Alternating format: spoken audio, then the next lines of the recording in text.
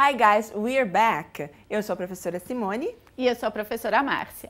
It's always a pleasure to be here with you and to continue our journey. And today we are going to throw a farewell party. Márcia, what's the meaning of farewell party? A farewell party is a party you're going to say goodbye. You're going to say goodbye to your friends, to your professors, to everybody you met in the US. So, remember this name? Farewell. Okay, let's go over here. So, before we continue, antes da gente continuar, let's remember our journey, okay? So, we have here the academic and professional life. So, and then remember, you had the staff meeting, leaving the university, travel arrangements, leaving the dorm, and today we have the farewell party, okay? And we're going to have the return day because it's time to say goodbye, okay? So now let's continue, and here we have a challenge. So what is our challenge? A professora Márcia vai dizer pra gente. Okay, your challenge today is to invite your friends and your professors to your farewell party and write a goodbye speech. E você vai escrever discurso de adeus. Por quê? Porque nos Estados Unidos, toda vez que a gente se despede ou que a gente está num casamento, mas uma ocasião especial, a gente faz mini discurso. Okay, so now let's continue. And we have over here the question for you. So, are you ready to throw a party? Okay, so throw, another different word. Márcia, what's the meaning of throw? É simplesmente dar uma festa. Em inglês, we don't really give a party, we throw a party. Okay, so let's do it. And for that, okay, we have our learning objectives. So come here with me. So in this class, you'll be introduced to ways to invite people to your party, prepare a speech to say goodbye, and make a small talk. So let's do it. Okay, now, and here we have farewell party. Márcia, can you tell us what is a farewell party exactly? Well, it's a great way to evoke good memories and say goodbye to a person who's leaving, in this case, you. Okay, and can we stop for a while? Sure. Márcia, what's the meaning of evoke? It's like Portuguese, Simone. É evocar, lembrar, rememorar. Okay, thank you. And you can throw a party to a friend or throw your own party and start your network e começar a fazer as suas relações profissionais. Porque é sempre num ambiente divertido que você acaba se identificando com as pessoas e marcando, né, as pessoas. Yes, that's it. And here, and for that, so now it's time to organize your party. This is the part that I like the most. Festa e organizar festa é comigo, okay? So I tell you. So first thing, pick a theme, okay? So pick, escolhe, okay, tema, okay? Choose the location to hold the party, okay? Onde que vai ser essa festa? All right? And after choosing, okay? So buy food and beverage. Márcia, what's the meaning of beverage? Beverages are bebidas, ou seja, refrigerante, cerveja, água. Okay, thank you. So, and then you send out invitations, and finally you have your farewell speech, the most important moment of your party. That's it, foi que nem a Márcia falou. Tem que ter speech, okay? So now, let's continue over here. And what we have here, so, ways of inviting people. Márcia, how can we invite people? Okay, you can email people with your invitation. You can send a traditional card that you buy in a store. And you can also use social media. It's entirely up to you. Okay, so let's continue. And here, what we have here, wow, inviting and writing the invitations. Nós vamos mostrar para vocês duas formas de você escrever. Uma mais informal, outra mais formal, e aí você vai escolher qual que é a sua. Então, eu assinei as duas, eu leio essa primeira invitation e a Márcia vai ler a segunda, ok? So, dear professors and friends, as you know, I'm flying back to Brazil after spending 6 memorable months with you. You are invited to my farewell party at the Residence Hall on April 30th, okay, at 5:30 p.m. I'm looking forward to seeing you all. Simone Teles Martins Ramos. Okay, now let's see the other one. Okay, before I read it to you, I'd just like to emphasize something that we've been doing with you for a while. Eu só quero reforçar um ponto que a gente tem feito com vocês por um tempinho. Lembra, todas essas partes em amarelo são as partes que você usa, que você copia do que a gente colocou, e as partes em branco são as que você pode trocar, né, Simone? Sim, ok. Então, neste caso, por exemplo, o que que fica? Dear, de dear all, right?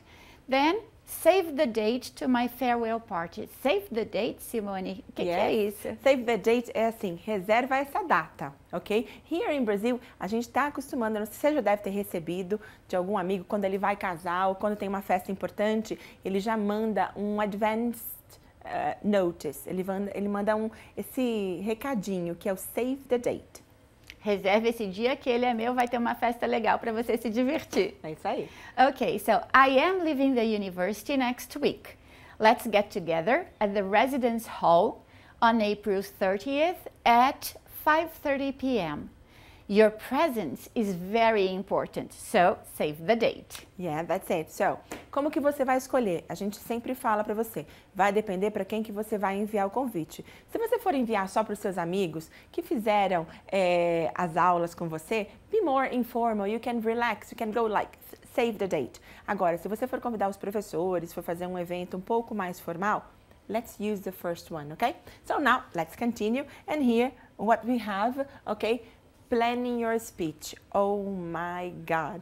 Márcia, if I plan my speech, everything will be fine. Oh yeah, of course, because if you do not plan, you will have to do it ad lib. Se você não planejar, você vai ter que improvisar. E é um pouco pior, né, Simone? Okay, so can you help us? How do I plan my speech? Okay, the first thing you have to do is summarize your experience. Ou seja, faça um resumo da sua experiência nos Estados Unidos. Mas é bem resumo mesmo, a gente vai te mostrar. In between, add some anecdotes. Simone, o que são anecdotes? É igual em português, sabe quando você faz uma piadinha, é uma gracinha. Ou uma história de alguma coisa que aconteceu com você. Que aconteceu, uma coisa que você lembrou, entendeu? Mas cuidado, tá? Lembra, you are not in Brazil, you are in the United States. Dá pra fazer a gracinha? Dá. Be careful. Mention things you're grateful for. Menciona as coisas que você gostou muito e que você é grato por elas. Invite some friends to visit you in Brazil. Some of them you, of course, want to see again, right?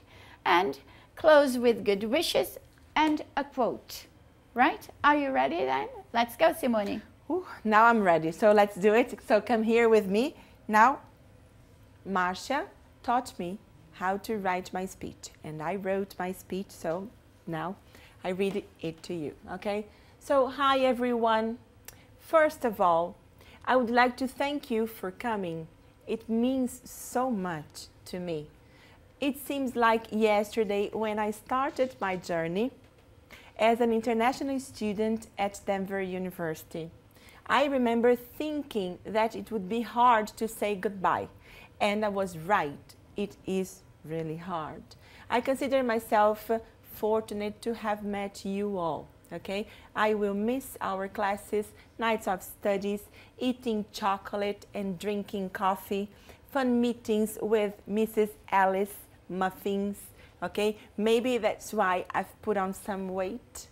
Okay, and this is not our first and last goodbyes, because I hope all of you come soon to see me in Brazil, and I'm sure I will come back here many times. And as Richard Bach says, can miles truly separate you from friends? If you want to be with someone you love, aren't you ready? Aren't you already there? Okay, so I would like to propose a toast to our friendship. O brinde, okay? So, cheers. Saúde. How do you like that, Márcia? Oh, it's perfect, Simone. You see? You summarized your experience. It seems like yesterday when I started my journey. Ou seja, ela resumiu a experiência dela. Aí depois o que ela fez? Ela told some anecdotes. I'll miss our classes, nights of study.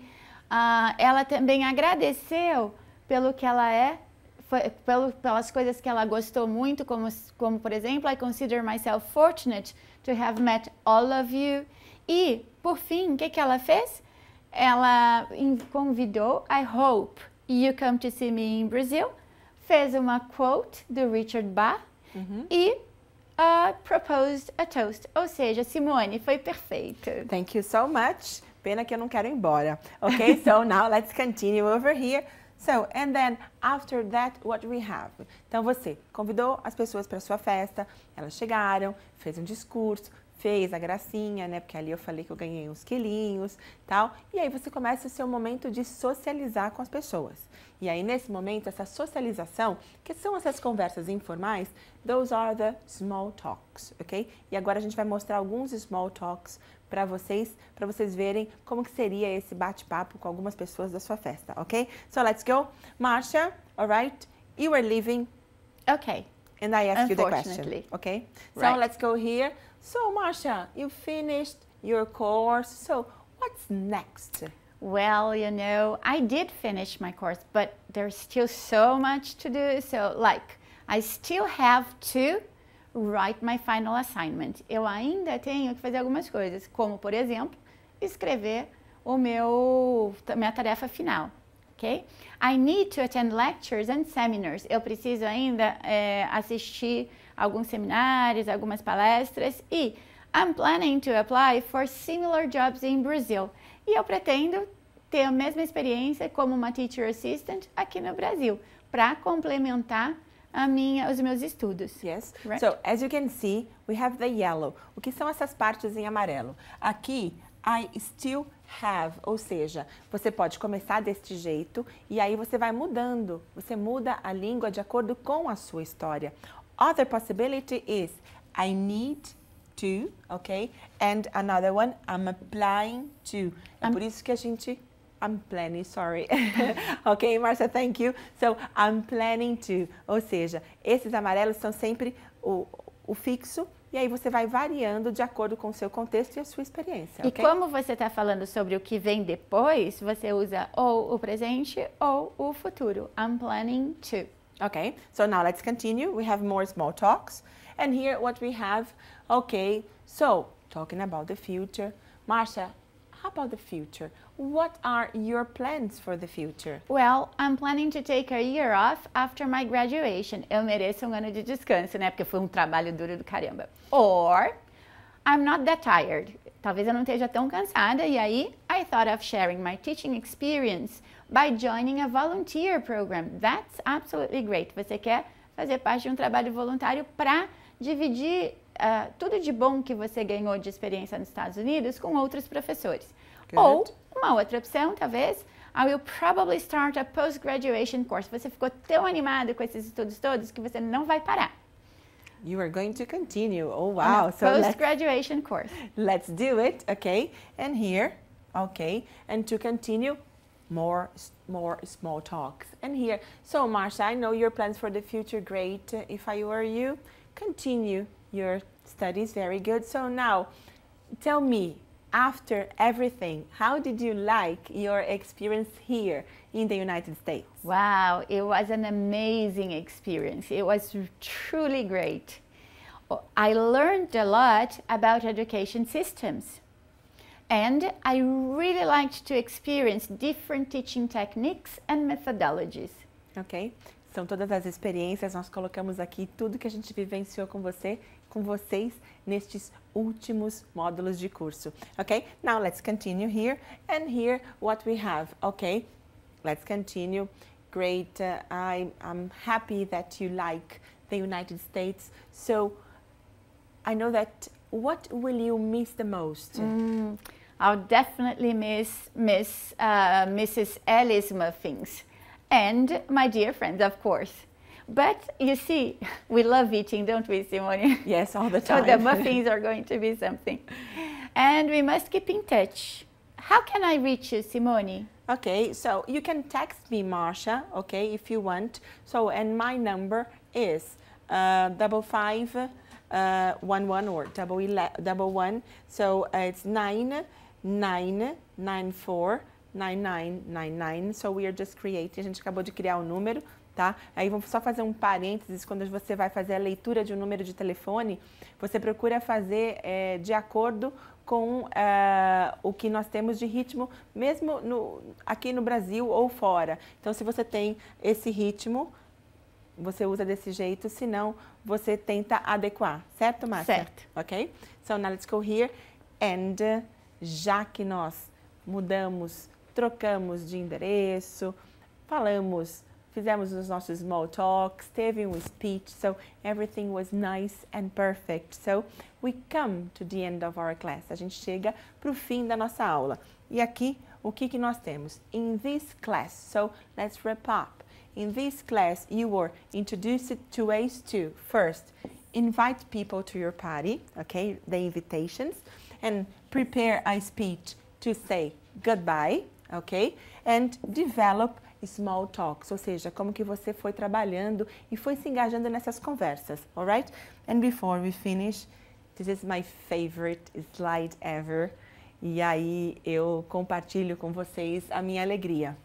Friendship begins with admiration and respect. Vocês têm acompanhado a gente? So friendship, it means, in this case, Simone, Márcia, and Katherine. Okay, so I finish our class and I say thank you very much for being here with us. Okay, and Márcia, thank you so much. Thank you, Simone. It was truly great to be invited to this wonderful experience with you.